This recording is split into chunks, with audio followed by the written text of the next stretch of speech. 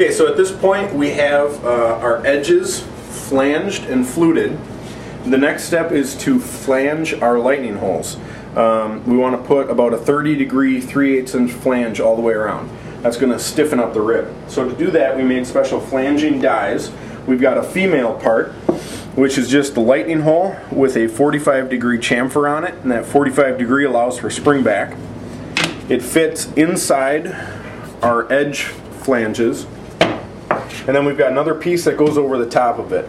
This top piece does two things. It sandwiches the aluminum to help keep it from warping, and then we've also got our male plugs that are actually going to do the flanging, and this piece helps center it. So this just pops right in there, and what we'll do is we'll use a press to push this down, and that'll put a flange on our aluminum. And then we get this beautiful product that looks like this.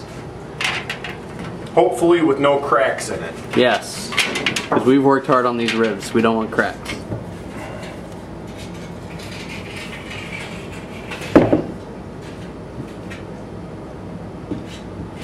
We'll come over here to our shop press, and this just helps provide the force. This is a 20-ton shop press. You need quite a bit of force. We've got an extra piece of oak here to just help distribute the force, and you can see the little black line there.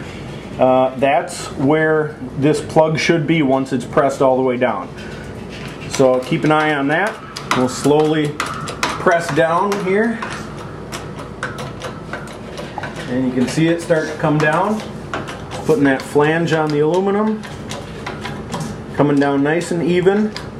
A little bit more, and there we go. So then we just back the jack off. Such a sad little jack. This just lifts out,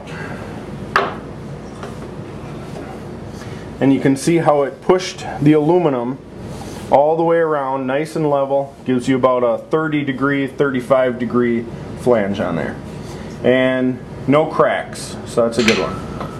Do the same thing with the little guy. You got the little plug in there.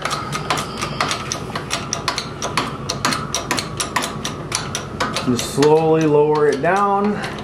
If anything, on these little ones you want to go just a little bit less. Doesn't need to go quite all the way down. That's good. Back it off.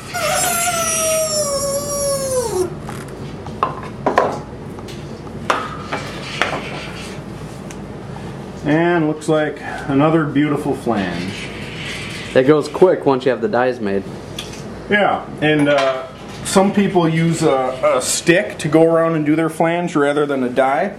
But what's nice about this is it's even pressure all the way around with that press. So it should be pretty even flange all the way around. Then we just pop these off.